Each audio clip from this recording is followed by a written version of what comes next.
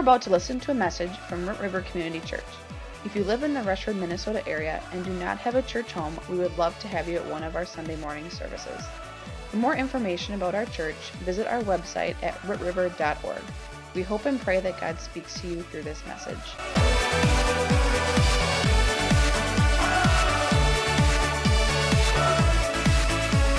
Beautiful wife up with me here this morning. We're in the midst of a message series called Fixer Upper. We're talking about how to fix up our parenting, our relationship with our spouses, and I was so excited all month long to get to this Sunday and be up here with my sweet wife. Would you guys welcome Miss Krista Osterbauer up to the stage with me this morning? Last week we talked about the love bucket. We talked about the love bucket, and we read this passage, 1 Corinthians chapter 13. It says, 3 things will last forever. What are they? Let's read them together. Faith, hope, and love. The greatest of these is love, so let love be your highest goal. And we talked about how we all have this love bucket within us, this thing where we store up all the love that we have received. And it's your spouse's job to really fill up your love bucket. And so it's your job to fill up your spouse's love bucket. The first thing that I want to talk about this morning is filling up your husband's love bucket through phileo love. Last week we talked about how to fill up your wife's love bucket, and I want to encourage you to go online and check that message out. But this week we're going to be talking about how to fill up your man's love bucket. So the first thing is phileo love. Let's all say that together. It's phileo love, okay? And this means like a brotherly kind of love. So all of us women know we love that face-to-face time, that I've heard couch time, knee-to-knee time, where we are just eye-to-eye and we are talking emotions. What is our heart feeling? What are you feeling? I don't know how many times I've asked Mike, so what are you feeling? And he's like, I don't know. And I'm like, what? You got to be feeling something. What are you thinking? Nothing. What? It drives me crazy, but it's normal. And we see that in men are so much shoulder-to-shoulder time. They need that where they need to be working on a project. I don't know, there's many times Mike is just working with men, and he'll come home and he'll say, we had this awesome conversation. And it's because it's shoulder-to-shoulder. And that's great, and it works for them. But us women need to realize that's what feeds their love bucket, is that shoulder-to-shoulder time. Sometimes it's hard, but that's where we come in balance. Yeah. And so women, when they call each other, they're like, hey, what do you want to do? What do you want to do? Let's go for coffee. Let's talk for 2 hours about our problems, our deep concerns, what our soul is feeling. And men, we're like, hey, let's go like roof something, or let's go do a project together. That's what fills up our love bucket. So wives in the room, you need to realize that God created men this way.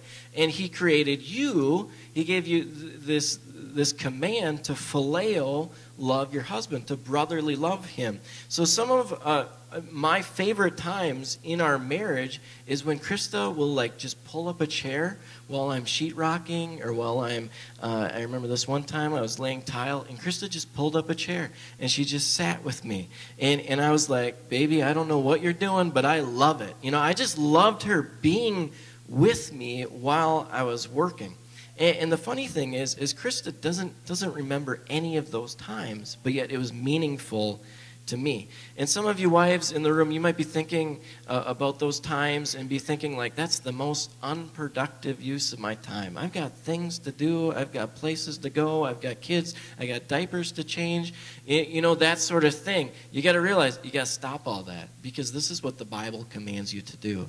It's to phileo love your husband. The next thing, we kind of had a joke with this one, but we'll skip the joke. But the next thing that you wives need to realize, what fills up your husband's love bucket, is just intimacy. And because there's kids in the room, we obviously won't dive deep into this one. Krista and I, we did a teaching on this last year outside of Sunday morning, and we have it recorded if you're interested in it. But I just want to get all the wives in the room to promise me something. Are you going to promise me something, wives? Come on. Can I hear you say yes? Talk to me. Commit to it. Commit to it before you know. It's simply to read 1 Corinthians chapter 7. 1 Corinthians chapter 7. So Mike told me about this chapter, and I denied it. I said, that is not in the Bible. That is not in there. And he kept saying it, and finally I looked it up, and it's there. And it had to change our marriage, and it did change our marriage to know that it is in the Word of God. That is so good for us wives to see that and read it. So every one of you women, we need to do it. You need to read it. 1 Corinthians chapter 7. Wives, lift up your left hand or right hand and promise me. Come on, I'm looking at some of you. I don't know, just a hand, in any hand. But I promise to read 1 Corinthians chapter 7. Come on, can you say it? I promise to read 1 Corinthians chapter 7. All right. I saw which one of you wives didn't raise your hand. I'll talk to you after the service. Here's the third thing that you need to understand. In order to fill up your husband's love bucket, you need to do something for him. But before I give you that point, we have a giveaway to give away. Krista's going to explain what it is. So we have a quick giveaway that we're going to do, and it's actually a gift certificate to Il Luigi, $25, and this is for a married couple, okay? And this is something we talked about last year. Men are supposed to wear boxing gloves. They are fighting for their marriage. They're fighting for their wives, okay? And whoever stands up first and says it gets this prize, okay? All right, Mike's going to count down, but this is it, okay? What are us women supposed to have in our hands for our men? Bev got it. Very good. Pom-poms. Come on up, Bev. Claim your cheerleader. Woo! Come on, that was a weak round of applause. Here, Bev, Helen. Okay, so wives, let's just review this from last year a little bit. You need to cheer on your man, okay? What do cheerleaders do? They cheer, they encourage. That is, they put courage into their players. Very few times do men hear throughout their lives like, hey, I believe in you. Like, hey, I think God's got something for you. Hey, you're doing a great job in this or in this. And so wives, it's really your role to be the cheerleader for your husband. We live in a culture that downgrades men throughout our society. And this is something Krista does phenomenal at, is cheer me on. She actually has some pom-poms that she keeps by the front entrance of her house that she'll grab every once in a while. And just as I'm walking into the doors, she'll cheer me on. And in front of other people, she brags about me. In front of our kids, she brags about me. She wrote me this note one time and made me lunch. And the note just simply said this, like, I believe in you. And that's what a cheerleader does, is it believes in its players. So the best cheerleader, we say, is in Songs of Song. Okay, this is a very, very intimate book of the Bible, but it's very good for married couples. We see in Songs of Songs 5, another chapter that you can read, it says, my beloved is outstanding among 10,000. I say beyond a million. Yep. His head is purest gold. His hair is wavy. His arms are rods of gold. His body is like polished ivory. Okay, so, I mean, that's a wife there cheering on her man. One time this woman came in after service, and she was going through all these marital problems, and I tried to make this point to her. I said, you just got to cheer on your husband. She said, I don't even know what to cheer. I said, make something up. And I was serious. I'm like, find the smallest thing that he does well, and just make it this big thing. Grab some pom-poms and cheer on your man. Turn to your neighbor this morning and say, if you're a woman in the room, and say, I want to cheer on my man. Come on, you got to say it like you mean it. I want to cheer on my man. And I saw Shannon clapping back there. You should preach this message, Shannon. Okay, here's the last point here. You need to fill up your husband's love bucket by honoring him and by respecting him. Okay, by honoring him and by respecting him. And this comes from Ephesians chapter 5. We've studied this before, but women, they need love. They need this deep agape kind of love, this love that cherishes them. Men, we need this honor. We need respect. We thrive off of it. And so what does respect look like for example, in our home? Krista, she never second guesses a decision that I've made, especially in front of the kids. Now, that doesn't mean that she doesn't have a spot where she can come to me and say, honey, have you ever thought about this or that? Or talk to me more. I guess I don't see it yet. That doesn't mean that she doesn't have a place to do those sorts of things, but she never second guesses a decision that I've made. And even if she doesn't agree with me about whatever decision I made, she still honors it and she respects it. Here's, again, what it looks like in our house. Krista really can't do anything without my permission. And I could just feel like some of you wives cringed up in your chairs when I said that. But seriously, she really can't do anything without my permission. I'm talking about purchases. I'm talking about going out with friends. I'm talking about when she really likes to run. I'm talking about even her going out for a run. She always asks for my permission. Yesterday, we were driving back from Wisconsin Dells, and she wanted to get a haircut. So she wanted to set up a haircut appointment. And so she asked me before she did set up that appointment. And so all these sorts of things, she always goes through me. She goes underneath my authority so that I can give her my blessing. But it always hasn't been that way, and sometimes in me I want to do something, but I realized in our marriage it caused tension because he wanted that leadership role and I wanted to control him in my women nature or whatever, and now I don't feel controlled at all. I actually love it when I'm asking him. There's something that is fulfilling as a woman to ask him for these things. And it's because my love bucket is full.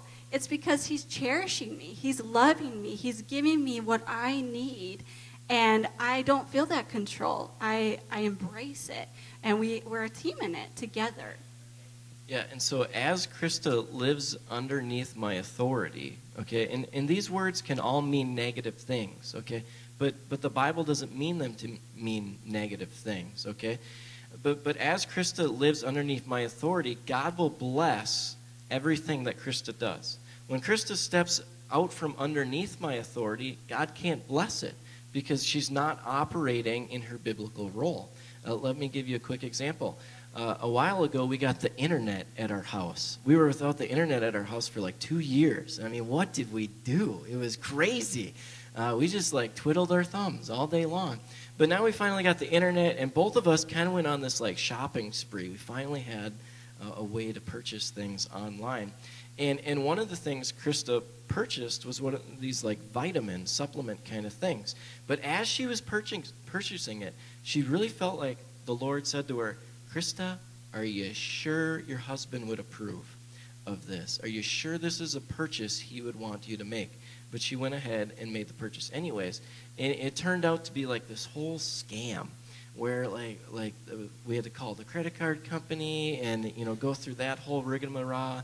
And it was just kind of this big mess that we had to clean up after the fact. And later we were kind of reviewing it, and I never got mad at you, right, girlie? I never got mad. But afterwards, we were reviewing it, and we just took a step back, and we said, isn't it interesting? Like the one time Krista does something out from underneath my authority or underneath my covering, my blessing, and it's the one time where the Lord allowed our credit card to get jeopardized. And we just thought, like, we feel like it's the Lord telling us, like, hey, everything we do, it needs to be in line with the Word of God. Whereas I'm seeking the Lord and being the leader of our home, my family can step underneath my blessing, and God can bless everything in our household. Here's another example of something Krista did so well. She showed me a picture of shoes she wanted to buy our son Gabe. They were $19. And all I did, this was through text messaging, all I did was I text back, ... And right away Krista responded and she said, don't worry about it. We'll find another pair. And I was so blessed by that because so many women, it'd be so easy for them to be like, oh, come on. Like, it's $19. Like, our son needs shoes. Let's buy, Mike, you're such a cheapskate. Like, can't you just buy our kid some shoes?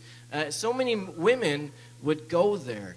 And what that is called is, now brace yourself for this word, women, but that's called nagging, okay? Let that sink in for a little bit. And I know that sounds like a harsh word, but that's a word that the Bible uses as a warning to women as well. Proverbs 21, verse 19, or verse 9, it says, better to live on the corner of a roof than to share a house with a nagging wife. So the Bible's giving women a warning like, hey, don't step out from underneath the blessing of your husband. Don't put yourself in this nagging spot.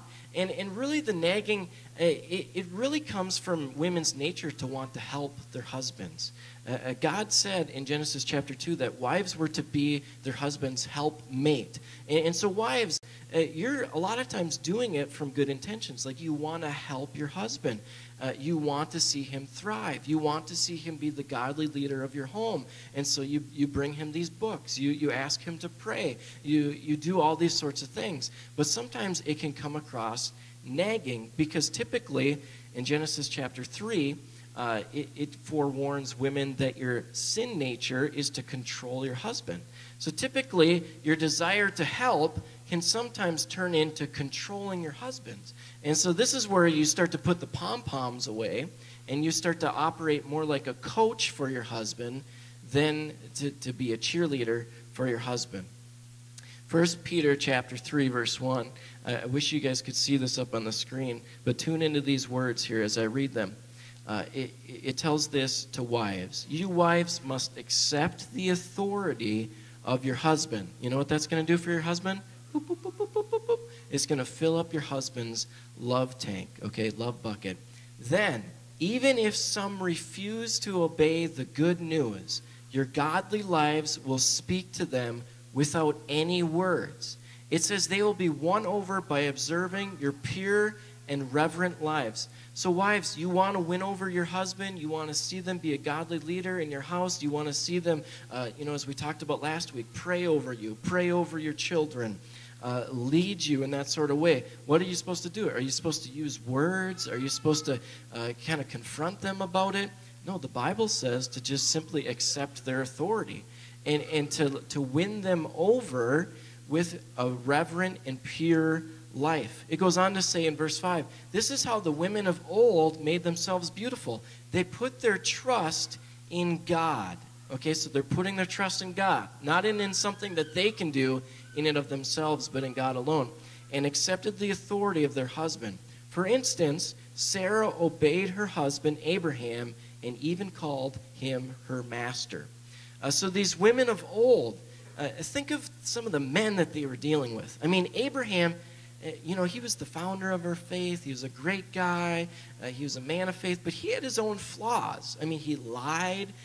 He was unfaithful to Sarah. And yet the Bible says that Sarah really won him over through a soft, humble, submissive kind of heart. And that's what we need to consider when we're considering filling up our husband's love bucket. So also another thing is in this, us women, we need to learn, our quote is, get out of the way and pray. And it's just so important to remember that God is in control of your husband. Hands off to us ladies, okay? We are not in control. God is in control. And he's got brothers also in this room, outside of this room, that can keep him accountable as well. We are not that authority to tell him what he needs to do, what he doesn't need to do. We need to get out of the way and we need to pray. And so Ecclesiastes 4, verse 12, it says this, though one may be overpowered, two can defend themselves. A cord of 3 strands is not easily broken. And so sometimes you'll see this in a wedding ceremony where a husband and wife, the bride and groom, they'll be like tying these 3 cords together. And one cord represents the husband, one cord represents the wife, and then the other cord represents God or the Holy Spirit. And it says when these cords are woven together, it cannot be easily broken. And I think what wives sometimes do, okay, or maybe it goes both ways, is they look at the 3 cords and they cut the Holy Spirit out of the picture. Just because they're trying to do what the Holy Spirit does for us already. They're trying to coach their husband. They're trying to convict their husband. When really their job is to honor their husband, is to cheer on their husband. A couple of examples for you as we close here. But we had some friends down in Iowa, and it was really unfortunate. They both loved the Lord, but the husband, every time he would come home from work, he'd like plop down on the couch and start playing video games. And I'm like, come on, what are you, like 14? Like, come on, get up, you know, like start being a man. And the wife, she took that approach as well. And it turned into this nagging, like, come on, there's kids to take care of, there's things to do, that sort of thing. And Krista actually had a word from the Lord for this couple, I really believe. So she came to me asking for advice, and I just felt like, it sounds bizarre, but I felt like the Lord wanted me to tell her that sit down with him, pick up a remote, and play with him.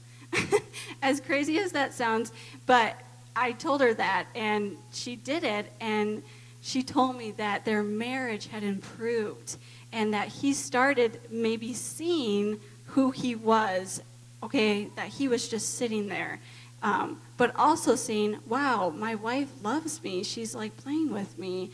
She's taking part in my life. And then God, since she got out of the way, God was able to come in and convict him and talk to him. Yep.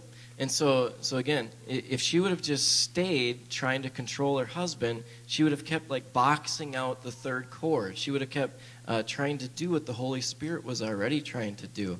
But because she took Krista's advice, and isn't that wild advice? Like, what should I do? There's this lady caught in tension here. Krista's like, just play some video games with him. Like, that's what she really wanted to do. You know, she wanted to give him a piece of her mind. But she took the advice. And what did that do? Let's review our points. That phileo loved him. That filled up his bucket with phileo love. All of a sudden, they're doing something shoulder to shoulder. What else did that do? That, like, cheered him on. Instead of him coming home from work and her kind of, like, being the coach, now all of a sudden, she's cheering him on. It created this honor. It created this respect. And in our marriage as well, there's been times where I've been neglecting what I'm supposed to be doing as the spiritual leader. And instead of Krista kind of like, you know, getting after me about those things, she just simply prays for me.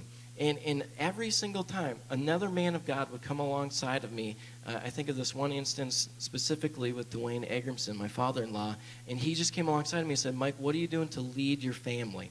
I got to tell you, wives, as you guys get out of the way and pray for your husband, the Holy Spirit can do his job, and he can be at work in your life. Brittany, would you play for us as we kind of wrap this up here this morning? So as we end here this morning, I just want to encourage everybody to not do the minimum. Last week we talked about what our husband's supposed to be doing to fill up their wives' love bucket. This week we talked about men, what are you supposed to be, or wives, what are you supposed to be doing to fill up your husband's love bucket? And I want to encourage you, don't do the minimum. Sometimes we get into like a remodeling project and we get towards the end and we're like, okay, what can I skip by on? We're in the midst of our remodeling our sink or our kitchen, and we're getting kind of towards the end here, and I'm talking to Dwayne, my father-in-law, about the things, the steps, and he says to me, well, what sink are you going to use? And I'm like, I'm going to use our old one. He's like, that sink? You're going to use that sink? You just spent all this time and money on everything else, and you're going to use that sink? And it made me think, like, don't do the minimum. You know, when it comes to fixing up your home, you can skimp by and just try to make things work, or you can go the extra mile and make your house beautiful. And that's what we want to do in our marriages. And only God can fix your bucket. If you've been hurt, if you've been wounded along the way, you've got a bunch of holes in your bucket, you don't have any trust for your spouse anymore, God can fix your bucket if you step in obedience to his word. So church family, would you stand with me here this morning as we close and allow me to pray a prayer, a blessing over you? Lord, I thank you so much, again, for this church body. Lord, we thank you for your word, how it teaches us. Lord, we thank you for how your spirit, it convicts us, how it sets us apart. And Lord, right now in this moment, I pray over each and every one of us that your spirit would be at work in our lives. Lord, even right now, that you would convict us of even the smallest sin in our life, that you would convict us of not truly going all out and trying to fill up our spouse's love bucket. Lord, I pray for my own wife up here. I pray that you'd bless her, that you continue to pour out your spirit upon her. Lord, that you'd fill her up with the fruit of the Spirit, love, joy, peace, patience, kindness, goodness, faithfulness, gentleness, and self-control. Lord, for all of us, that you'd fill us up with your fruit of your Spirit. Lord, I pray for somebody in the room this morning who's never really surrendered their life to you. I pray that even in this moment, God, they would choose to surrender their life to you. Lord, I pray for somebody here with a struggle, with a need, with a healing that they've been praying for. Lord, I pray that they would be prompted by your Spirit to come up front after the service and receive prayer by the prayer team. Lord, I pray that as we move into a time of ministry after the service, that your Spirit would remain here and that you would continue to do a good work in our hearts. Lord, again, we need you. We cry out for you. We pray that you would continue to be the God of our families and that we would continue to say, as for me and my house, we will serve. What is it, friends? We will serve the Lord. In Jesus' name, we all agreed together and said, amen. You just listened to a message from Root River Community Church. For more information about our church or how to make Jesus the Lord of your life, visit our website at rootriver.org.